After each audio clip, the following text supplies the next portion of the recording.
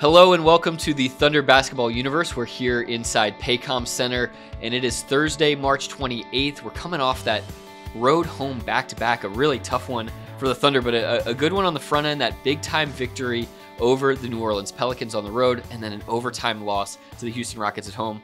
I've got our great friend Michael Cage here alongside me, the analyst for our Bally Sports Oklahoma TV broadcast. Michael, always great to have you. Thanks for coming in. My pleasure. My pleasure. Well, Michael, the Thunder had this amazing win on Tuesday night down in New Orleans.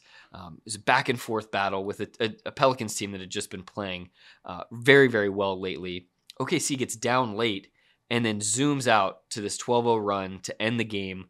What stood out to you about the finish to that game and kind of the resilience that this team had to show down the stretch of that game? Probably the biggest thing I would say is how they just all locked arms. It takes more than just one guy to make something happen like that on the road, end of a long East Coast road trip, trying to realizing what was at stake that night. I know we're going to talk about that a little bit later, so I won't even mention it. I'll say that surprise. Getting everybody to just like focus for a stretch in the game, being one of the youngest teams in the NBA. I was impressed that they locked arms, held together, got stops on the road, and that was a hostile crowd. I don't know if you remember. Yeah, big They time. were booing the refs. They were booing us. They were even booing me. I said, look, I'm not playing. I'm done. I've already put in my 15 years. I've heard enough boos, so leave me alone. They were booing me.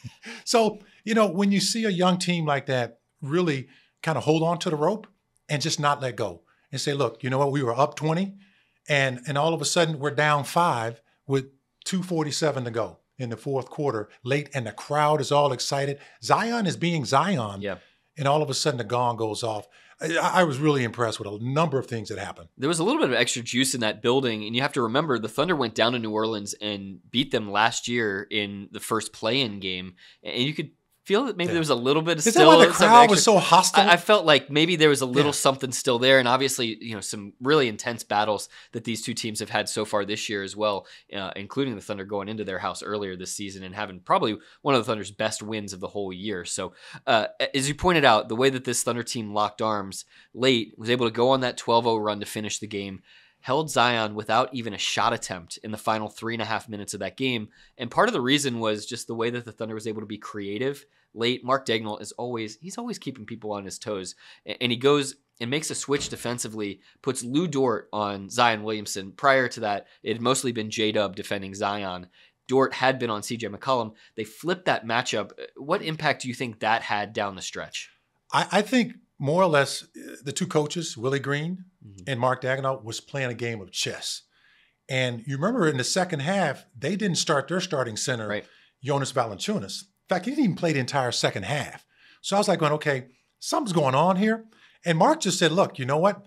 I'm just going to keep switching people up on Zion because, folks, he's a beast. He is just, I don't know. There's no player like him in the league with the grace and power and skills that he has attacking the basket, that if you don't put your work in early with him, that guy will bounce you off him and get an and one all night long. So watching J-Dub, Lou, and Chet all try to, defend him, you could see at the end there when Mark made his final chess move defensively. I saw a different Zion standing out there going, wait a minute, if you give me the ball away from the basket, I can't get around this guy because he's about as big as I am. He's just shorter. But with the other guys, I could quickly get around him because I'm dribbling past half court. I got a full head of steam. I thought that was a big, big adjustment that a lot of coaches don't get credit for in the heat of the moment, especially when any minute now they can go bigger when they bring Jonas back into the game. But when they came back, the Pelicans from a 20-point deficit with that small ball that we were using, all of a sudden, Willie Green stuck with it, and that was when Mark Daigneault made his move. It's so interesting that you pointed out the Valanciunas move also because the Thunder basically forced Willie Green into doing that. I mean, this is the problem that Chet Holmgren has been presenting to defenses all season long. They cannot put a traditional big out there on the floor with him, and so teams are sort of scrambling to try to deal with that. Yeah, I thought that was really the key because, first of all, when you got a big like Valanciunas and you got him on the floor with Zion, that's a power matchup. And I thought that the Thunder won that battle. Yep. They struggled on Sunday afternoon against Milwaukee, but they won the battle, the rebounding battle, the points in the paint battle, the transition point battles. Keep in mind, the Thunder were up 15 at halftime. And if I'm Willie Green, I'm doing exactly what he did. I'm scratching my head. I'm going, I've got to do something because we're down 15. We're at home. We've been playing great basketball. How did they do it? And he probably realized that we were faster, we were quicker, but more or less we had shooters on the perimeter that could knock down shots, including Chet. And Jonas is one of those guys, like most big men, they're kind of apprehensive about closing out hard on a shooter because they don't want to get driven by and dunked on. I was the same way when I played. I'd rather give you the three than have you blow by me and dunk on me because that's like, that hurts the pride. So it stuck, we stuck with what we did and Willie Green stuck with what they did, and it worked for a minute. So I really like the fact that Chet, he's unusual for a rookie, folks. And I've said it, I have to sometimes remind myself this is his rookie season. He's averaging almost 17 points a game. He's one of the top shot blockers in the league. And God knows how many shots he changes on a night-to-night basis that the NBA just doesn't keep up with. I've seen guys like, I got to bring it. Can I bring that up about the dunk attempt by Trey Murphy III? That dunk was been played all over every social media platform, ESPN, Bally Sports, you name it, because very few players in the league can block a shot like that. That guy's up in the air and he's cocking it back like this is going to be, a highlight of my life. I'm going to energize this crowd. Chet meets him at the apex and brings him to the floor. That's Chet Holmgren. Chet's got as many blocks as he does fouls all season long. It's a very rare category to be in of guys that can say that in this league. I can't say that either. So, yeah, it's true. I thought you never fouled. I never fouled, but I always had more attempted calls that I thought were unfair than I did, in terms of my turnovers or, just the impact that you look at a guy like him, it's more than just the rim protection. It's what you brought up about the three-point shooting. His ability to get the ball and go coast to coast like butter and toast. I mean, I'm watching him at 7'1" get a rebound and sprint up the middle of the floor. He's smart because he knows if you're a big guy, you're running a fast break, you don't want to run along the wings because they can trap you. They can come up behind you and you have no escape route. Chet always brings it up the middle. I love that. He's a smart player. Well, that 5-out style, the fact that the Thunder has guys up and down the roster that can play make and that they can put 5 guys out there to do that at the same time, that's been the formula all season. That game in New Orleans, that marked the Thunder's 50th win of the year. That is the 8th time in the 16 seasons here of Thunder basketball that the Thunder has had 50 wins or the equivalent of 50 wins in a couple shortened seasons. Michael, can you put that in perspective for us? Because that is tied for the most of any team in that time span since the Thunder came here in 2008. Well, man, that's a good question, first of all. I played 15 seasons in the NBA. I only had 2 50-win seasons. That's a lot remarkable. Of lonely 13 years. And you played on some good teams, some really good teams. And so to see that done, 6 times? 8. 8 times. 8 times in 16 seasons. So that's remarkable. Half the time that people have been able to witness Thunder basketball. This team has put itself in elite category, which is a 50-win season. Then let me point something else out too. We're one of the youngest teams in the league. We have one of the youngest starting lineups in the league, and they've experienced a 50-win season already. Shea, your lead guy out there, he's 25. J-Dub, he's 22. Chet, he's 21. Josh, he's 21. You got all these young guys experiencing this with this organization so young. That's a great platform. That's a great launch pad for understanding how to win. And it's not like those 50 wins this year have been front-loaded or back-loaded or home-loaded. No, they've won on the road with 23 wins, and they've won at home with 28. So you're talking about a young team that's learned how to play on the road and win in tough places, and then at the same time protect the home court. That's really unique. And for context, the Thunder's average age in its starting lineup is exactly the same as the UNC Tar Heels. We're talking about a little bit of March Madness here in a little bit, but isn't that crazy? I mean, these are kids out there on the floor, and so it's just remarkable if you think back to maybe what your expectations might have been of this Thunder team back in October, and think about now where this squad is at. You got to think everything from here on out is gravy, because to hit the 50-win mark when you're coming in as one of the I think the second youngest team in the league is just outstanding. And so that's why, Michael, you're going to have, in the course of an 82-game season, you're going to have a night like last night as well, Right. second night of a back-to-back. The road home back-to-backs, those are really tough. We had quite a few too this year. Yeah. And so the Houston Rockets, who were the hottest team in the league coming into town, they had won 9 straight games. The Thunder is without Shai Gilgeous-Alexander. He's got that thigh contusion. We'll see. Mark said that they're going to continue to kind of evaluate him day to day. Mark Daigneault said that, the Thunder head coach. Michael, so last night, the Thunder, they come up short. It's a 132-126 overtime loss, just haymakers being thrown all over the place. I wanted to get your rapid-fire reaction to 3 plays that we saw last night that, for me, they blew my mind, but I wanted to see if you had any experience, context that you could put behind it. The first one, the rim rocking, best poster that I've seen all season long, Isaiah Joe cocking back for a one-handed lefty poster dunk over Jeff Green. Did you ever imagine it in your wildest dream? I mean, in my wildest dream, could I ever do something like, could I ever see someone doing something like that in live? In fact, when it happened, and Jeff Green, nice guy. Yeah. He just should have got out of that restricted area sooner. Because, when I see a guy rising up, I'm backing up, and I back out of the picture.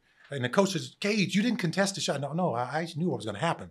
But with Isaiah Joe giving up 5 or 6 inches to the 6'9", Jeff Green, man, that was beautiful. I really thought that was probably one of the dunks of the NBA season, in my opinion. Yeah, I mean, just a power dunk. And the cool thing about Isaiah, he's a right-handed shooter, but he dunks left-handed. And so this is something that I've talked to him about over the course of time. He said when he was back in middle school, he was on the track team. And he found out that he's a better, jumping off one leg, he's a better jumper off of his right leg than he is off of his left leg. He gets more power, gets more vertical out of it. And so, when you go up for a dunk or a layup, you're supposed to jump off of your opposite leg of what you're shooting with. So he basically just turned it into a craft. He realized, okay, I'm better off my right leg. So when I go up to dunk, I'm going to slam that thing through lefty. I know you got to appreciate that as a lefty. I do, especially, but he just does it better than I do. And I'm a true left-hander. But you know what? Some great players have mastered that art. Very few. I think about Phil Mickelson, the golfer who's right-handed, but golfs left. Amazing golfer. Yeah. And then I look at guys like, Isaiah Joe, who we've learned over the last couple of seasons, just how really good he is at launching off that right foot. Because, he's a terrific three-point shooter, and he's shown that he can play in the mid-range. And then when you see him elevate like he did last night, man, I forgot that I was a broadcaster. I just said, whoa. And I said, was whoa a word? Yeah. Can I say that on TV? I lost my mind. That's how exciting it was. All right, next play. J-Dub, Jalen Williams, game-tying 3 to send this thing into overtime. The Thunder looked like it maybe just run out a little bit of gas. Chet Holmgren had fouled out. The shot-making from the Rockets was out of control. J-Dub hits that 3. What's going through your mind? I'm saying to myself, can you arrive twice in your career? Because I'm like going, what is the ceiling for him? Yeah. You imagine the confidence it takes to take that shot with pressure on you. And they know you're going to take that shot because they've seen how good he is in the fourth quarter. And he takes that shot and he hits the dead center of the rim. Sometimes I'll look at our team and how they react, and I'll look quickly at the coaches down here for the opposing team. I saw Willie Green do this. Like, I told you he was going to do that. Well, you got to do it first. But that was, it just let me know that the times when Shai is with us and he's off the floor, J-Dub has learned to be the playmaker, the gravity guy, the take charge of the floor guy until Shai comes back, and he's learned to play that way with him. To me, for a second-year player, hard to do because it's just, when we're in our second season, it's called your sophomore season. And the word sophomore by nature, Latin word, means wise fool. He has avoided that. That is awesome. I didn't avoid it. I didn't know that. I did not avoid that. I was like, well, come on, coach. Just give me the ball, man. Stop holding me back. No. J-Dub waits. He's smart. I think the 3 years in college really helped him because physically he's there. Mentally he's there. And he's been playing with this great player in Shai. And he's learned a lot. And he's been in that lab in the summer with a pen and a pad, with that white coat on. And he is just showing you, he's just really receiving the fruits of his labor right now. And he's done it with such grace in the sense that he hasn't forced anything. I mean, he plays within the team concept. As he's gotten more responsibility put on his shoulders in terms of, the things that every player wants, That's the a great ball in point. his hands, the scoring opportunities. He hasn't let go of the rope at all defensively, and with his responsibility as a playmaker, more than, I think 2/3 of his games recently, he's got 5 or more assists. I mean, he just continues to play make. I think he's learned that in a short amount of time, because he's only in his second season, that too much is given, much is required. And a lot of young guys don't know how to stop shooting. They don't know how to stop dribbling either. Yeah.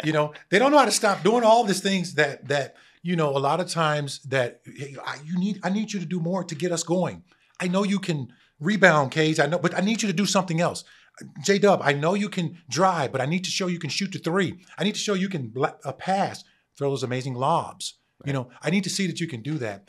He's understood, I guess, that philosophy that, too much is given, that much is required. And he's met those expectations at time this year. And in my opinion, has exceeded them. Yeah. And the last play I wanted to touch on was the most ridiculous acrobatic play that wasn't a dunk. And it was Josh Giddey scoring from his back with the shot clock dwindling down. Wow. This guy, Josh, he's surged here in March. I mean, just incredible efficiency, well up above 55% shooting from the field, 40% from three in the month of March, and has taken great strides in what's been a challenge of a season for him as teams have continued to adjust. And so he's really leaned into his shot diet, but he's still shown us that magic that he's got to his game. Sometimes, we see it with the passing wizardry, right. But then you see it with a shot like that too, off of his back. Well, let me start with this saying, and then I'll kind of speak from this. It was a shot from the land down under. Oh, nice. Okay. Our Australian reference here for our guy, Josh Giddey. I haven't seen that in a game where I've been a part of. And I said it on the air last night, to have the presence of mind, shot clock winding down. You remember, if he tries to pass that ball out or roll it out, shot clock violation. Yep. But instead, he's on his back and he looks up at the rim and does a little toss, because you talked about that wizardry with the basketball. The shot goes in. And once again, it's a shot heard around the world, because when I woke up this morning, they weren't really talking about it was a double overtime game. I mean, a single overtime game. They were talking about, we got to start the show with this shot by Josh Giddey. And he was chased. You remember? He was being chased, and then he dove on the floor for the ball to get it and then turn over on his back to avoid. A lot of things were happening, moving parts in that one play alone. He moved away from the defender to stop them from getting the jump ball. He literally ripped it back and then took the shot before the shot clock, and it tied the game. I was like going, the kid is in the moment, man. He has, and to your point, he has been in the moment. He has waited for those moments when, he can do those sort of things. Not just that, but his passing. How about his attacking Fred VanVleet last night, bumping him, and getting that nice little floater. He's doing it over a lot of different defenders, and it's not just a small sample size. He's been doing that for a big stretch of games, which lets you know that's the consistency of Josh Giddey right now. He had a really good quote last night. He said, "We're a winning team. I'm in a really good place. I've got great people around me." You're going to have ebbs and flows throughout the course of as a career or as a season as a young player, and it's all about just managing it and sticking together through the highs and the lows. And I thought that was great perspective from a guy who, could have gotten sucked into some of the lows that he's had this year, or could be pounding his chest when he's having a high moment right now. Well, I think it speaks for how mentally tough he is. Mm-hmm. And, being an NBA player, I'm just going to say you got to be mentally tough. If you're not, some player, some fan, some situation that you've been put in is going to take away your confidence, or it's going to bring you more confidence. And I think Josh is one of those guys. He's not afraid to meet those, if you will, expectations. I know that's the mother of disappointment, but we all have that, and he's avoided a lot of that and stayed, I think, system basketball.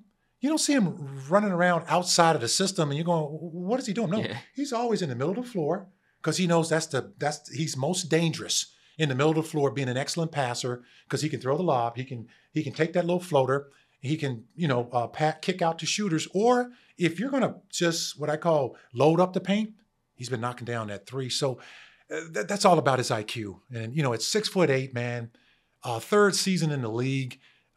He's unique. I don't know if you can call him a unicorn, because you always say that's a 7-footer with those kind of descriptions, but in my opinion, Josh Giddey is a unicorn. I can't think of. Can you think of any other 6'8" point guard that's in the league right now? There's not many. No. And he's not even going to turn 22 until October, and so he's going to be still younger than some of these guys that are going to get drafted here coming up in June. Our very own Paris Lawson had a chance to sit down with Josh for an extended one-on-one. Take a listen to what our guy from Down Under had to say. We are now joined by Josh Giddey, the one and only. Josh, thanks so much for being here. No problem, Paris. Thank you for having me. How you doing? Doing good. Third media day, so yeah. I feel like a vet around here now, but it's a lot of fun. Josh, one of the highlights of my offseason was getting a chance to go to Melbourne, experience Melbourne for the first time. But it wasn't even the city. It was learning about Australian basketball in general. Mm-hmm. The shuffle offense was the most interesting thing to me. I can't stop thinking about it. For those who don't know, can you tell us about the shuffle offense? Yeah, the shuffle offense is something that was very big in the junior team that I used to play for, the Melbourne Tigers. Started a long time before I was around, and my dad, he used to run it with his team. It was a very simple offensive system, and he taught it to me and my teammates growing up all through our junior careers. And it was just a way to we used to run it every time down the floor, and there's a lot of different looks you can get out of it. And he taught it as good as anyone I've ever been around. And I think that's where a lot of my passing comes from in that offense. There was a lot of back cuts and slips and different reads I had to make. And the shuffle offense is, in my opinion, I think if an NBA team was to run it, no one would be able to guard it. But that's just not how the NBA is played these days. But I think that offense is very, very good. It seems like the Thunder, though, incorporates elements of it into y'all's style of play. Mm-hmm. What sort of things are kind of paralleled with the Thunder and kind of the shuffle offense? Yeah, I think we typically have a lot of cutting, and the shuffle is all revolved around ball movement and cutting and screening, and there's a lot of different looks you can get out of it. And our offense is similar in that sense, where there's not just one look on a play. There's multiple different options that the handler or the screener can make the read on. And coach puts us in, because we've got a lot of guys that can handle the ball out there. Coach puts us in positions where we're engaged, even if we don't have the ball in our hands, as a cutter, as a screener, whatever it is. So that aspect is very similar to the shuffle and how I grew up playing. So it's good to kind of makes me feel like I'm back at home a little bit. A little reminiscent. You mentioned that's where you got a lot of your passing from.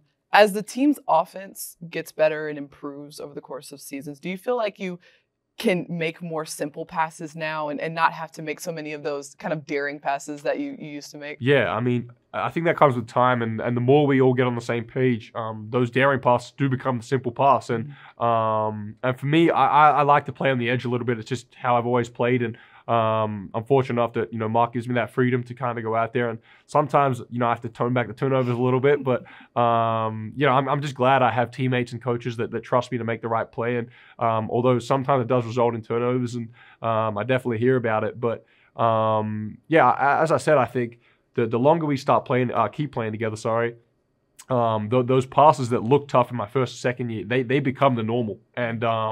And it's just great that we've got such a connected team with great chemistry, and it feels like we're getting closer and closer every game we play together. And incorporating a guy like Chet into the team now, it's going to make my job a lot easier playing with big that can stretch the floor, that can play above the rim as a lob threat. So not that throwing lobs is my forte, but it's awesome to have a guy like that back in the team that can make the game so much easier for everybody else. You haven't thrown a lot of lobs, so I don't know if we have a fair sample size to judge whether or not you throw lobs or not. Hopefully it gets better. I mean, the first one I tried to throw to Chet in the summer, I threw it right off the backboard and it bounced back to me. It didn't even hit his hands. So something I've got to work on and get better at. I want to go back to a little bit. You mentioned the freedom to make mistakes, and you don't get rattled very often, right? It seems like you're very fearless out there on the floor. Where does that come from for you? I think it's always been, a thing of mine not to show the other team that, you're fatigued, you're frustrated, you're stressed, because that gives them an advantage. If they see that type of thing, they go at it. And for me, especially in big moments, you have to stay level-headed. You can't start doing things you haven't done all year. And I think that was a big thing in the play-in. We played. And that was the difference between two games. I think the New Orleans game, we played the same way we had all year, which got it to that point.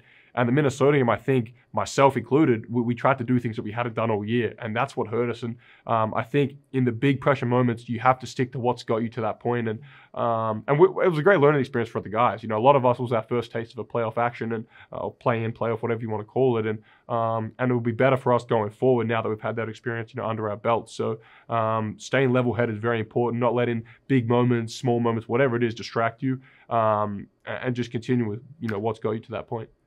We've mentioned the passing. Another big element of your game is your rebounding. Just how has that element of your game evolved in your time in the league? Yeah, rebound is something that it's not really a skill to say. I mean, it is in some sense for big guys, especially, having to box out and go get the ball. But for a guard like myself, typically I'm guarding guys that aren't going to crash the O glass. So my job's not too hard on the glass. I try to help the bigs out because, especially when we go small ball, we need everyone in there crashing the boards. And I just try and make their job a little easier. And rebound has always been something fun for me because it's a great way to get out in transition to start the break. And offensively, it gets us extra possessions. So rebound has always been something I've tried to make an emphasis on.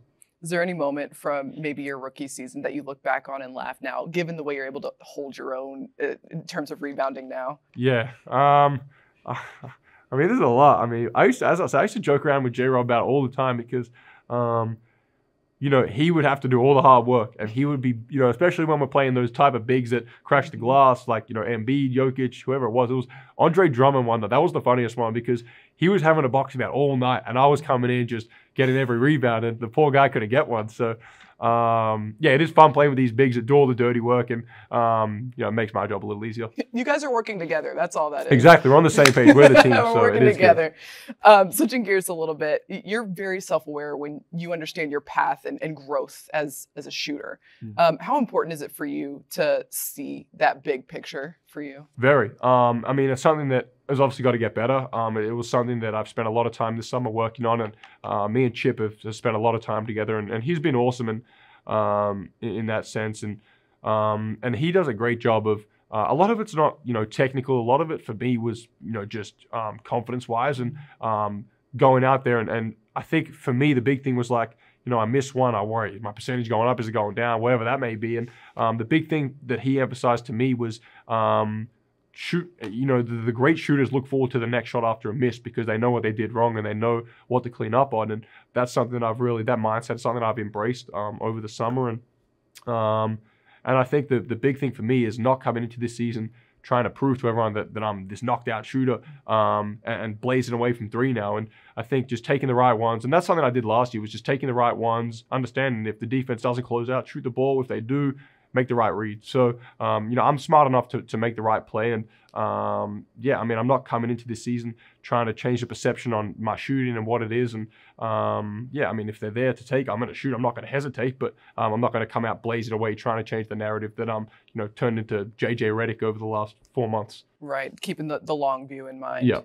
For you all as a team, over the past couple of years, you've had to show a lot of resilience in the face of adversity. How important is it to now have humility in the face of success? Very, because it's easy to get caught up in highs and lows. And what the best piece of advice I got is nothing's ever as good as it seems, nothing's ever as bad as it seems. And especially in a big moment, I think, I keep referring, but that playing game, we came off such a high in New Orleans and a massive win against a really good team to keep our season alive. And then we come to Minnesota and it's such a low, your season ends on that note. And it's just that it's how basketball works. There's great moments, there's bad moments, and staying level-headed and neutral is a really important thing.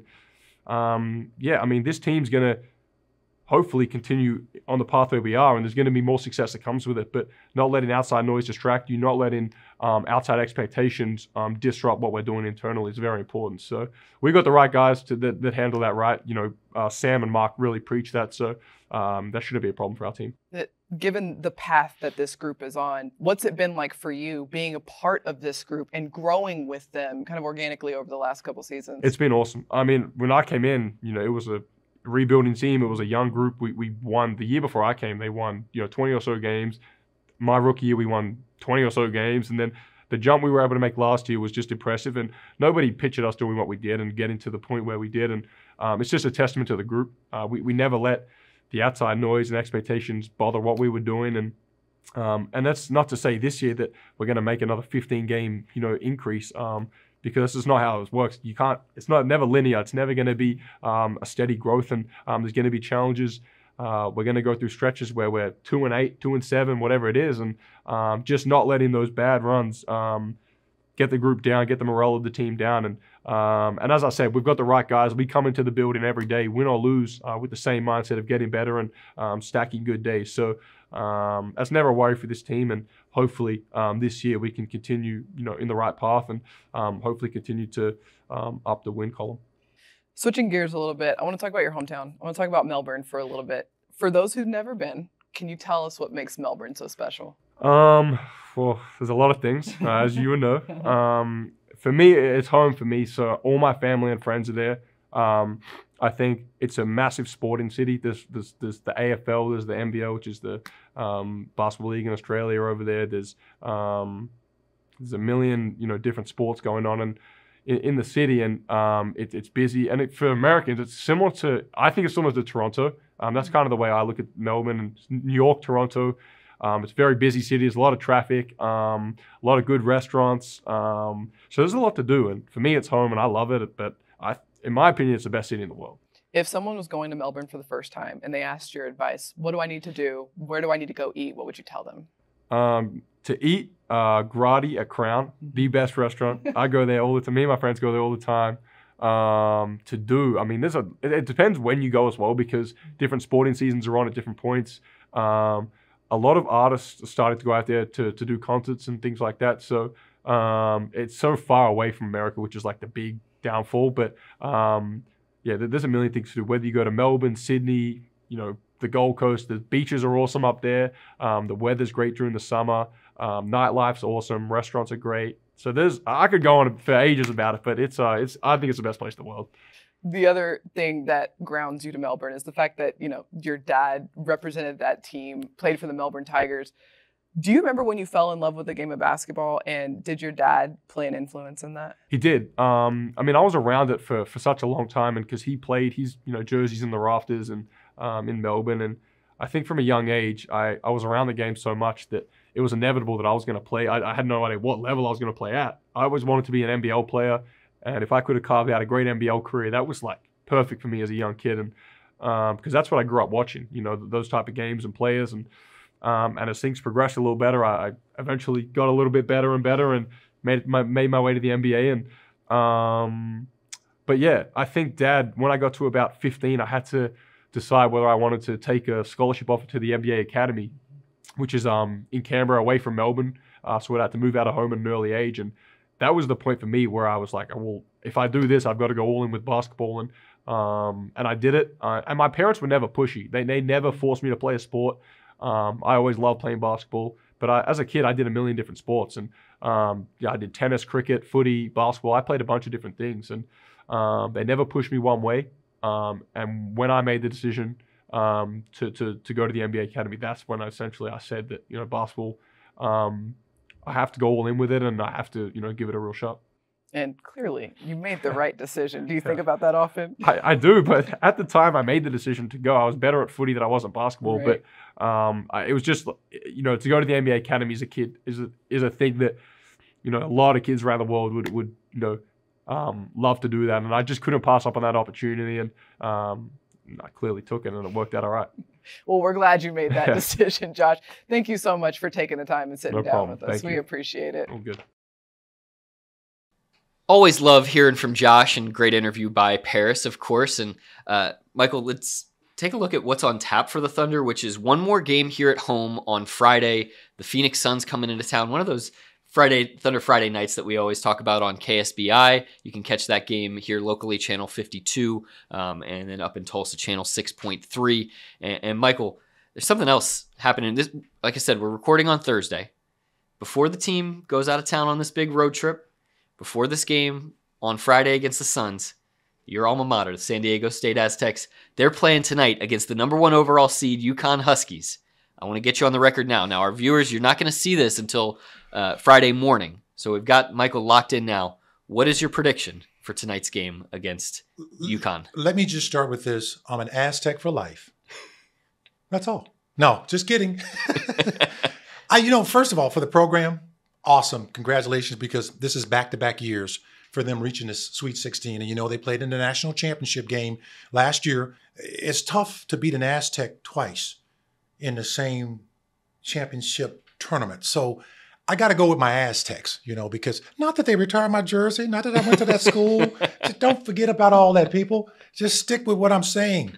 Aztecs will overcome the Huskies tonight. All right, we've got that locked in. While we're speaking of March Madness and college basketball, big shout out also to Langston University, whose men's basketball team made their very first ever NAIA national championship game. Came up just short. They were the runners-up, but obviously an amazing season here for Oklahoma's only HBCU. So big time shout out to the Langston Lions. So be sure to tune in on Friday night as the Thunder takes on the Suns. That big long road trip. It's the longest road trip of the season coming up after that over to the East Coast that starts in New York with stops in Philly and Boston as well following up after that. Thank you so much for tuning in. Be sure to like, rate, and subscribe wherever you get your podcast. And until next time, Thunder up and catch you later.